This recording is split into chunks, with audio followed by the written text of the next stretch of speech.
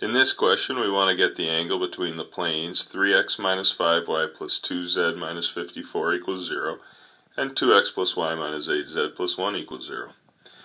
Well, we can tell that the normal of the first plane is 3, negative 5, 2, and the normal of the second plane is 2, 1, negative 8.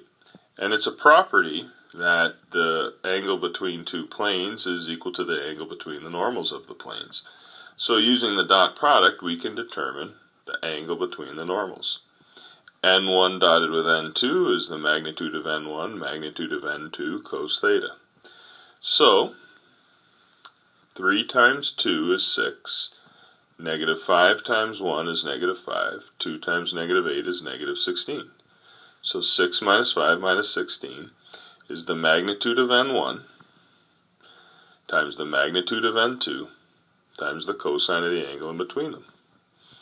In other words, negative 15 is equal to root 38, root 69 cos theta. Isolating cos theta and then taking the cos inverse of that leads to an angle of 107.0 degrees.